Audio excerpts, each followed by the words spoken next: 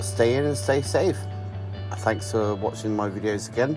This is going back to the sketch we did before on the last video, so I thought I'd paint it. So white, and then yellow ochre. Okay, if you haven't got yellow ochre, you can have white with a little bit of brown in it, you know.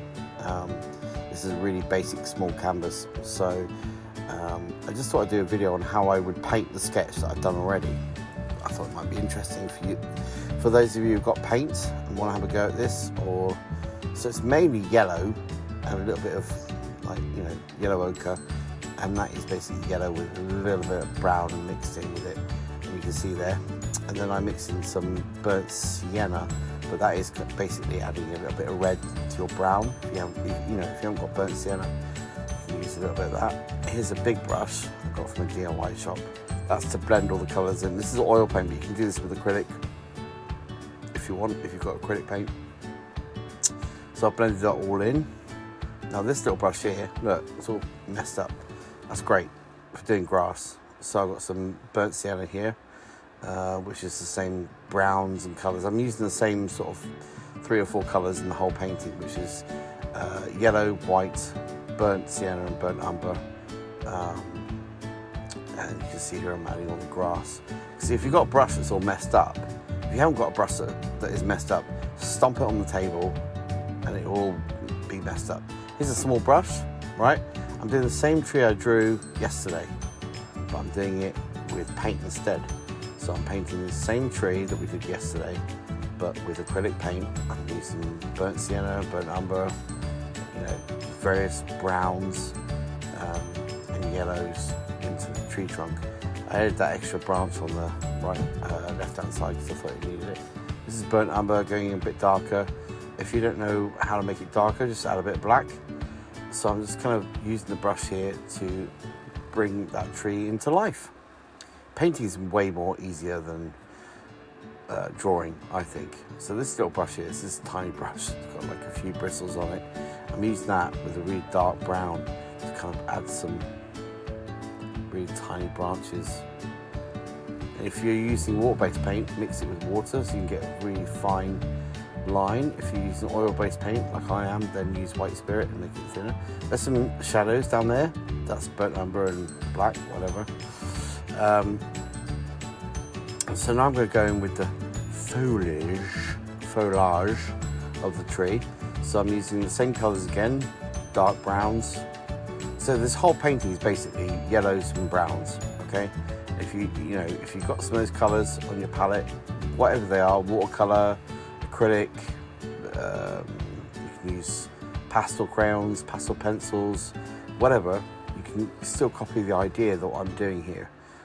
So I'm adding some leaves to the tree, but I'm using a bristle brush here, you know, just back and forward with it, trying to, but I got a lot of shine on the video. I realised there's a lot of light on the video, and where I got the lights, it doesn't show exactly what I'm doing, and I got really annoyed with that, so I kind of tried moving the camera, but that didn't work. Maybe I'll just move the canvas. There you go. Just move the canvas. There you go. So you can see without the shine. Got some really dark brown up here.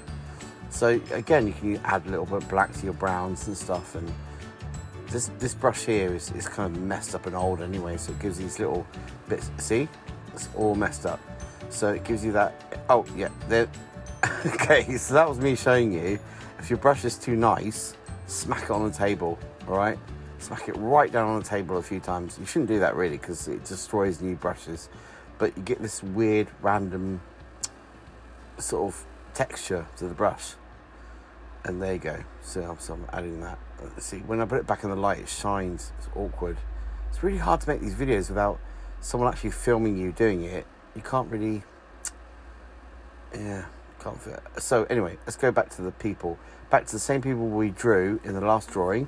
I'm using paint, so I'm using the brown person again. I'm using the same browns, dark browns. That's burnt sienna, burnt umber.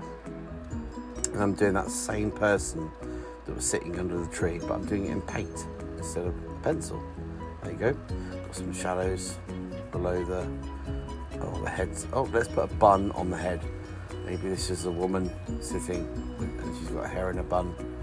So I added some darks around that.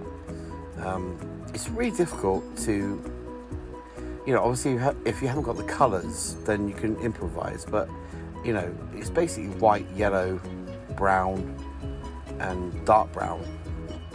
This is my angel. See, this is a person helping out. Paint that in white. It's really difficult to do this, but the body's there. There you go. It's like a carrot shape. So it's like basically a carrot with one arm and a head. And then the light comes from that person into the grass. So I added some white and yellow. Got some yellow here on the brush. Oh, too much.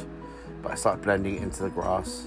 So this person is kind of lighting up the grass around them. It's really important that if something's emulating light, that they reflect all the things around them. So I put some light on this person as well, on the front of the person, a little bit there, because because it emulates light from that figure. So it's almost like a sun. I made some marks there on the right hand side, so now I'm covering them up because I use my little finger. You see the importance of making sure your hands are clean as well. So I think that's it. That's the final painting. I added some wings when you weren't looking. Sorry about that, but I did.